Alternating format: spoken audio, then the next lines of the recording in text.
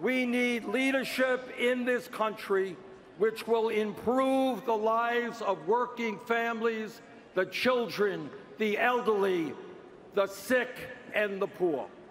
We need leadership which brings our people together and makes us stronger.